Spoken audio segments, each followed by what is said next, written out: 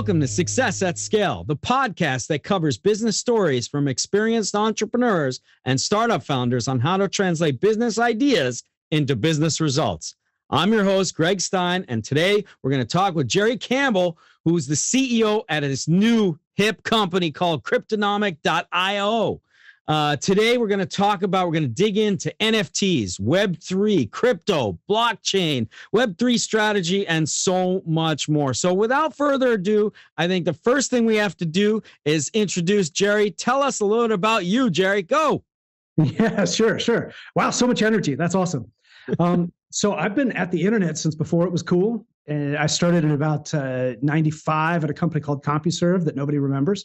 And my job was to innovate, bring new products to market, and help people figure out exactly how the consumers were going to adopt this new crazy web thing.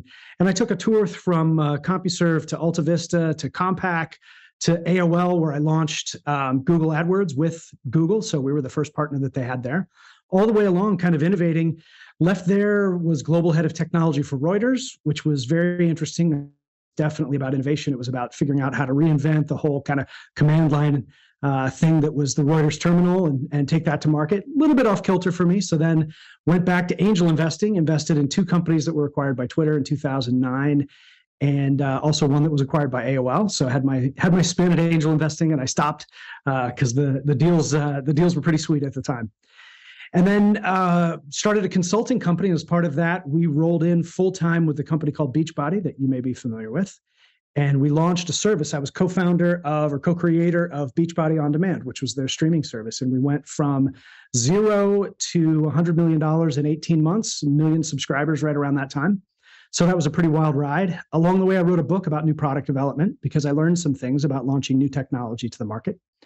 And currently, Cryptonomic is transforming the music space. So we're very early stages in that. I mean, what a mouthful you got there. And we got to unpack all of this because there's a lot of stuff in there. I mean, here's what I'm understanding so far. You've generated patented technology that's used by billions. You've got partnerships with AOL. You've done stuff with Google and AdWords and creating Beachbody On Demand. I mean, there's a lot here. So let's slow it up a little bit and rewind. Like how do you break into this world that you're in now and changing the music business? So how does it all connect? Yeah, I'll tell you the thing for me, I've traveled back and forth between business, product, and technology. And I've taken whatever role is necessary. I'm fortunate enough to be able to have a brain that kind of adapts, but I think anybody can do that. It was really mostly about understanding the goal in each case. And I could walk through a couple of stories and examples, but it's for me, it's been about saying yes. It's been about showing up and I actually own the domain wholetsmedothis.com.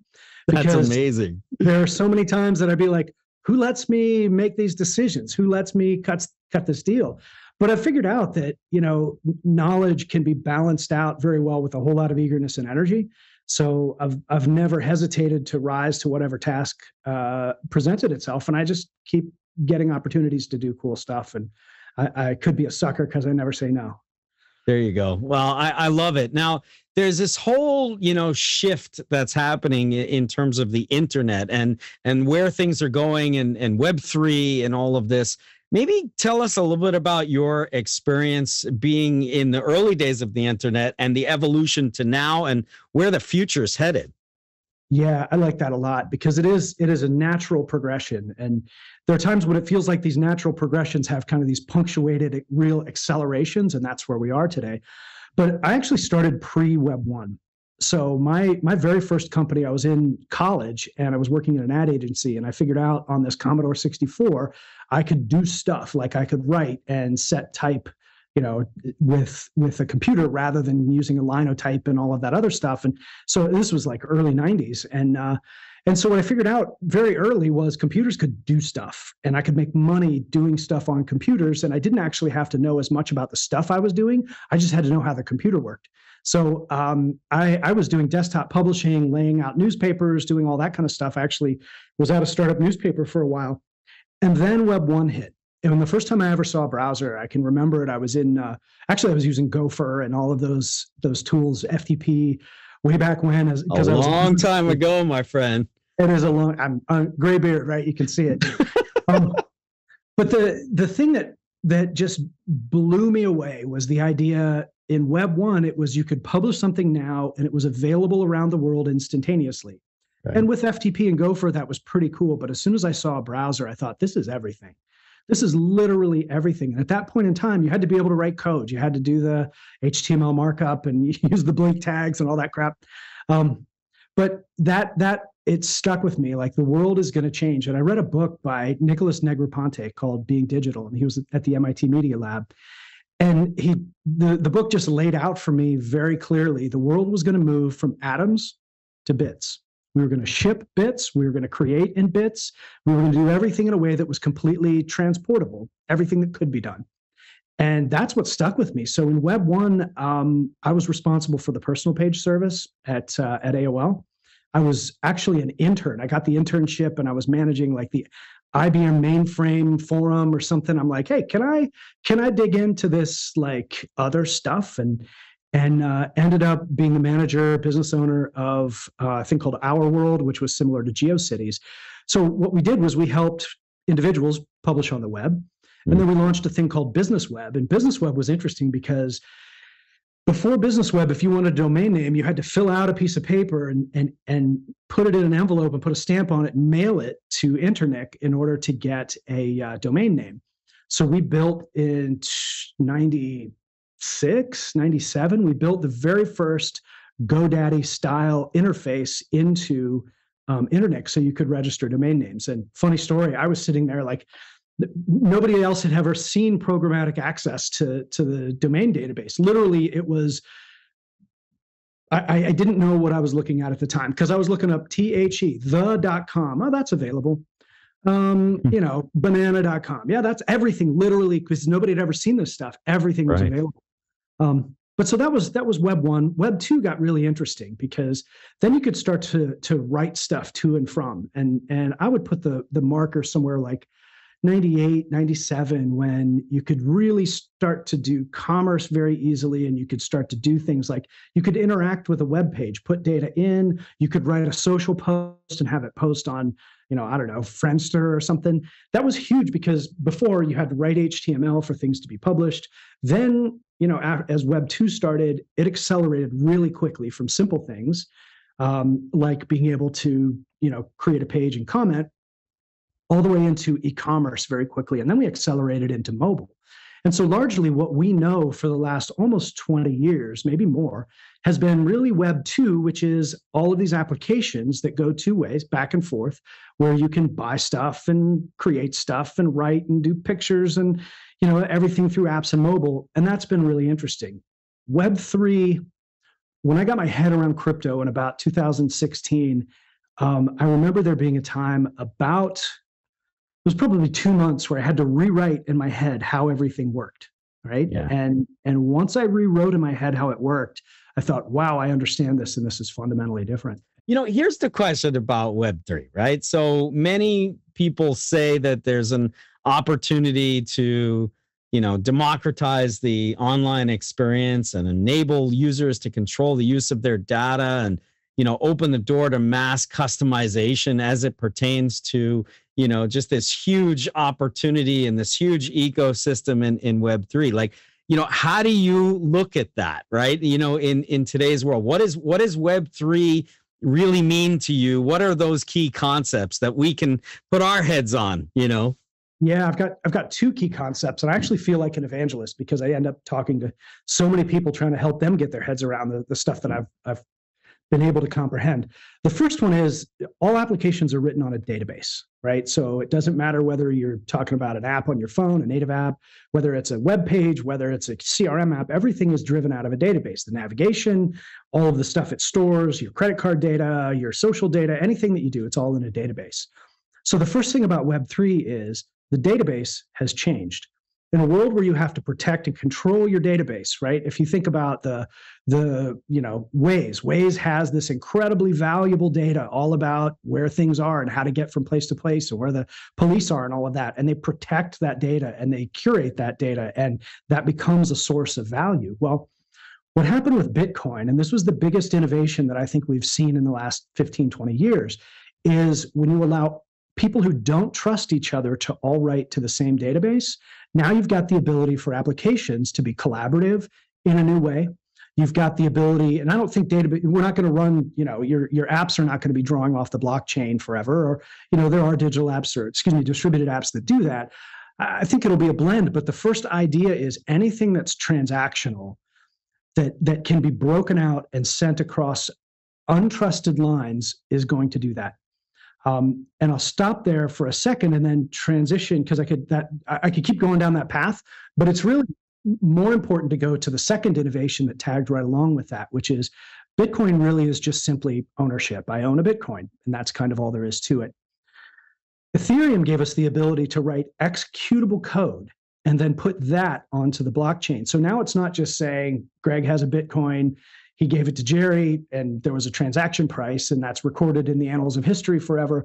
That's interesting. What's really interesting is that you and I may have a smart contract that we use between us that says, you give me the Bitcoin, I give you the keys to my place, you stay in my place for a week, I have somebody check it, give you your deposit back, right? That's the kind of executable software. And now we're untrusted parties necessarily. I may not know you, whatever, but now we can use a mechanism to do things. And that's where all of the really creative stuff comes.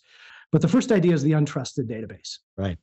Makes perfect sense. I guess, the question is, how does this impact, the world of business and digital transformation? And maybe, we speak to that in the context of what you're working on now. I mean, it's kind of interesting. I know you're doing some crazy things with Cryptonomic, but like, how would we kind of take this away? That's an awesome lead into the second part of that answer, which is because we can attach value now down to the item level. And I'll get really specific. If I buy something from Amazon, there's something in a warehouse, they pick that up, they put it in their truck, they ship it to me. That thing does not have a transaction attached to it. It's separated from the transaction. And so that supply chain is closed, right? Right. What's really cool with the digital good is I can make a song into an NFT. And so every time that song is traded or sold, I, as the creator, could get 10% because of the smart contract. And so that to me, Web3, so we've got the read web, we've got the read write web, and now we've got the read write transact web, where content itself can have the business model attached to it. Now, what that gets into with Cryptonomic, we saw a need in the market, and my business partner is, in addition to Greg Snow, who's been my longtime business partner, Dean Wilson, who is deadmau5's business partner and manager. He's seen this. I don't know if, anybody who's seeing this, if you take a look, deadmau5 has been moving very quickly in the adoption of Web3. And as I started to talk to Dean about the ideas of what we could do, it was like an explosion went off in the ideas. So what Cryptonomic is doing is basically building what an artist and a manager would like to have in order to build an audience, build revenue, and that kind of thing. What that means is a couple things. First of all, an NFT, the term NFT needs to be replaced. The way I think about it is that it's a lifetime membership. So we're building communities, and those communities are they're owned and kind of managed, or the guidelines are all set by the artist. It's not Patreon that's setting the guidelines or anything else. This is deadmau5's community, and the membership to get in, there'll be a limited number of memberships, and they're a lifetime membership. So I buy the NFT one time. And that gives me the ability then to associate, be a part of that community, and not feel like, like Netflix, I get billed, $14.99 a month forever. And if I stop paying, I'm not a part of the community. Music, art, all of those things are very different. If I identify with somebody, I want to be a part of that. And I don't want that to be at risk all the time. So that's the first piece. So an NFT becomes a membership. If I decide to leave the community, I can sell it. And the community owners will get a little chunk of that, because that membership as an NFT has the transaction attached to it through the smart contracts. And then once you're in the community, doing all kinds of things like using protected NFTs to pre-release music. So 72-hour window before a song hits Spotify, or a live streamed video live show that nobody else, other than this community can see, or, recording sessions or whatever. So once you're in the community, the opportunity to do all kinds of really creative things open up. And then we underpin that with a token, so you get rewarded for doing things. And you also have the chance to cash in the rewards, and you level up the more tokens you earn. You become more and more powerful in the community. And so that's kind of it. Cryptonomics sounds super interesting and exciting. When can we expect to see this for ourselves, for any of the listeners that are out there? Yeah, Q1. So we're actively building, adjusting, working out some of the bugs, because it's a little different when you take somebody's brand under their brand to market. We are representing the artist themselves, so it's a tricky thing, and especially in the space where a lot of the regulation hasn't been fully settled. We're trying to be really careful. But Q1, we're going to have at least one, if not four, different communities in market, and by the end of the year, we'll have 40 of them. And our goal is to have, out of the top 1,000 Spotify streamers, we want to have 300 or 400 of those by the end of 2025. Well, you're hearing it first, ladies and gentlemen. This is where it's happening right here. I don't know if this is even public knowledge, Gerry, what you're talking about here. So this is pretty cool. I'm pretty excited to share this with the world. But now, let's switch gears, right? So you've got Cryptonomic. You're up to something really cool and sneaky and special here with Web3. How does this apply to just somebody that's listening to this and saying, this all sounds great, Gerry, but like, how does this apply to my business? I'm in tech, or maybe I'm not in tech, but I'm looking to sell more products. And, what kind of practical advice would you give to someone listening to this podcast? Yeah, the number one thing is don't believe the hype.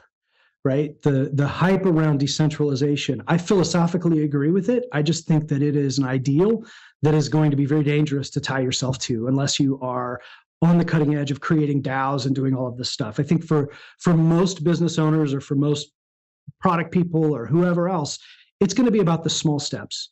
And the small steps really are, how could you use a token or an NFT to protect, deliver something unique, or reward your users or customers for doing something? And it really does come down to that. And I want to tell a quick story. I was at Alta Vista, and broadband had just come out. And so we were, actually I was at Compaq and then Alta Vista. So we were selling the computers that were broadband ready, which that didn't even really mean anything. They had an Ethernet card. We believe that there was this big discontinuity, that the broadband web was so fast and always connected that it would change the world. So I was on a corp dev team that was trying to sell Alta Vista as a broadband service. And we went to AOL before I actually worked at AOL, sat down, and one of the executive vice presidents said, it's not a discontinuity. As much as all of the technology is different underneath the covers, as much as you are really fired up about it and you get it, to the end user, all it means is that the web will be a little faster. Right. And when I thought about that, first of all, I resisted it. And then when I thought about that, I thought, that's actually true. I'll be able to get more video. I'll be able to get more things. But a true discontinuity is a break, and it's the requirement for the users to adopt something fundamentally new. It was like going from not having a computer to having a computer. That was a real discontinuity. The difference in Web3, so first of all, it's going to be simple. It's got to be things that people already know how to use. I posted something on LinkedIn recently about metaphors. When we began to shop online, the metaphor was a shopping cart. Nobody had to learn anything new. And even though for the people building websites that had shopping, it was fundamentally different. So one of the really useful things that I think people can do now is leave a lot of the fluff behind, leave a lot of the big ideas and the decentralization and all of the inner workings, and really look at what is a benefit to the user. And that, to me, is the magic. And I'll tell you, my belief is that if you ask the right questions in the right way, people will tell you in terms that they don't even necessarily understand what they need and what they want. And that, to me, is kind of the magic here. So don't overestimate the transformation potential of this. Look at the incremental value that can be brought by people having better ownership, better membership, and then better ability to be rewarded. I think you just said something that was really powerful, that was even beyond Web3 and NFTs and blockchains and all this stuff, which is if you ask the right questions, right? And I think there's something really special in that. I think that's extremely actionable for anybody that's listening to this podcast. So, think about, the questions to ask, whether it's in the context of your customers, whether it's in the context of your relationships, whether it's in the context of your business, asking the right questions. People overlook that all the time, and I think it's just so valuable, Gerry. Would you agree? I do agree. And I there was a point at AOL when I had about a $8 million market research budget. And we were doing traditional market research when you ask, Likert scale questions and all of that stuff. And I wasn't getting actionable product development information, because we'd say, do you like this? Do you like that? We would do focus groups, and it was always clouded by group dynamics. And so what we did was we bought a semi truck and we rolled it up to malls, and we had computer stations set up, and we didn't say anything. It was like, sit down here, see if you can do this. And it almost looked like a usability thing, but we would videotape people what they were doing. And so we would ask open-ended questions. So you're a mom and you're using technology. What does it mean to you to use technology, right? If you go in with the mindset that a mom is going to think about safety, security, and privacy, and you're going to ask all those questions, they'll try to answer the questions as best they can. But we found out when they sat down in front of those terminals or in front of those computers, and we said, what is this product? What does it do? Oh my gosh, it's a calendar. And I can see where all my kids are supposed to be all at the same time because it combines everybody's calendar. Those open-ended questions draw out from people, and they'll tell you, like, imagine what would a perfect product be in this space? And the questions that we asked when we were starting to form Cryptonomic is, we reached out to, we do one-on-one interviews or stimulus questions and record the answers. And it's, how do you think about your favorite band? Right? Simple questions. How do you think about them? Right. What are your favorite things to engage with them? Right? And then so you start with those open-ended qualitative questions, which requires a lot of analysis. And then you drive down into the quantitative stuff. Once you get the direction where you're going to go, then the quantitative stuff helps you dial it in. But ultimately, the launch of a product and the review of a prototype is the very best way to get real feedback. Absolutely spot on. And, it's funny, in the world of sales and selling, right? The best people who sell stuff, they ask you lots of questions, right? And, there are too many people who want to tell you everything, but they don't actually listen. And I think that's the other skill that you've also listed out here, which is listening, right? And understanding what the needs are of your customers. I think that's critically important. Yeah, I've got a thing that I talk about a lot when I'm talking to entrepreneurs, and it's about the appropriate use of passion, right? And passion for a technology. I was CEO of a real-time search company. We raised $7 million, and I flew the company into the mountain. And the reason was that I believed and I was passionate about a certain way of doing things, but I had already spent 10 years thinking more about search than anybody ever had. So I had this vision that was driven by my view of what the world would be, and we missed it, right? The appropriate use of passion, and I think of it in two ways. One is be passionate about the people that you're serving. I'm not Joel, who's deadmau5. I am not him, but I'm really passionate about understanding his problems in such a way that I can help to address those. So I don't go in with any presuppositions. And the other passion is, once you find that thing, be passionate about listening and delivering and getting it right, right? The one thing that I, as a human, I always have to fight giving up is that I know the best answer. I don't know the best answer. I can ask the people who need the solution, and I can drive really hard to make sure that it matches. But if my passion is about my own vision, I'm more likely to be challenged. Spot on, man. It's funny you say this. Every single time we do this podcast, it comes to the same place. People, passion, purpose, or, flip it around any which order you want. But that is the topic every single time. There's got to be something special in there, because I think it's the truth. Well, I'll wax poetic here for a second. If you go to really far out here, great products meet human needs. Human needs haven't really changed over time. We need to interact.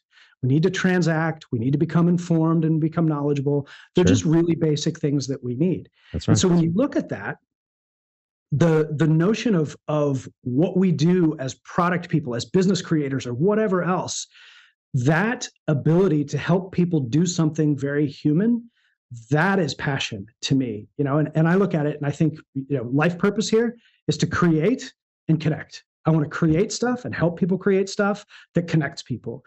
That has been my North Star. So when I look at this crazy career I've had all over all these different things that don't seem to line up, I have always gone at transition points to the largest opportunity that I have to create something or work with people to create something that helps connect people.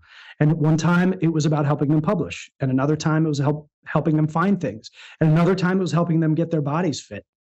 right? And another time it was about efficient markets, but it's always the same thing. So to me, the passion that's driven here really just meets this human need that we all have. And we can get all excited about technology, and we can get all excited about money, and we can get all excited about the press that we get. But the truth is, if we're meeting human needs and we're driven by something that is fundamentally human, it works out. All right. So then that brings me to the next logical question, which is, what's your passion? What gets you up every day? What gets you lit up? Yeah, I absolutely love seeing people use the things that I've helped create. Amazing. So I have literally every time I pick up a piece of technology, I get a smile, because I was on a team. And a quick story here. I don't know how we're doing on time, but quick story. We at AOL, I had really smart people we all worked really well together.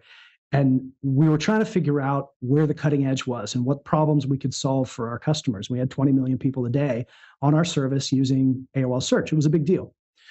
So we had these things called Thinking Thursdays. And anybody that was in the extended organization of about 100 people could come, and we'd have about 6 or 7 people. And we looked at a problem one day, and it was, can people find what they're looking for? And the answer was no. People were going to the second page, people were reformulating their queries, whatever. So we thought about this crazy thing, and people started throwing ideas out. And what it ended up was, well, what if we could help people search? What if we had a database of successful queries, and as you're typing, we could suggest those queries that are going to be more relevant and more useful? And so we patented that, and that's when you type in a search entry box and it makes suggestions. Mm-hmm.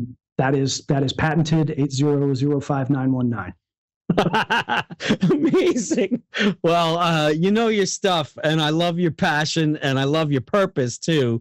It's been a great privilege here talking with great people like you, Gerry. So let me bring this back to home, right? So right now it's a crazy time. I mean, it's a time of transition. It's not all roses. It's not all easy out there.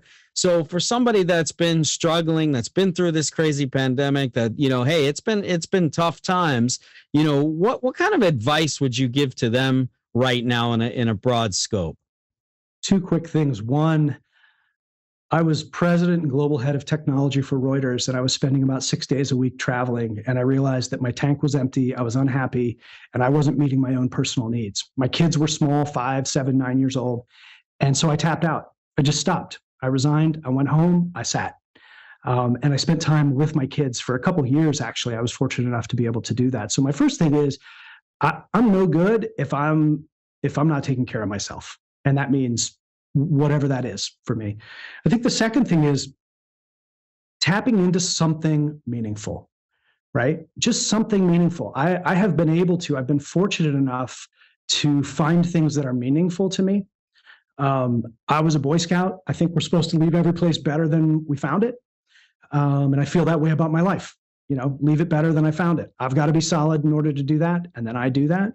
And then, the other thing is just have fun. Man, it's been so stressful, like all the ups and downs. It's been really stressful. And my wife is fantastic. She has agreed to go on this crazy ride with me. Before we got married, we were talking and we came up with a deal. And I said, I am an entrepreneur. I was born this way. I started my first company in 4th grade fixing bicycles. Like I'm an entrepreneur. And so we're either going to be wealthy or poor. We're going to be busy or slow. I have no idea what's ahead. We're going to live all over the world. And she said, that's great. I just want to be able to raise the kids in some type of stable environment. So we worked out that deal. And so because we had that deal, I've been able to really have fun and enjoy it. And, I love the adventure. Well, Gerry, this has just been an amazing conversation. Thank you so much for being here today. Let me ask you this: where can listeners find you online? Where can we find you? The best place is LinkedIn. So look for me on LinkedIn. I'm probably going to pick up Twitter a little bit soon. I want to be a part of whatever changes there. I used to be there, years and years ago.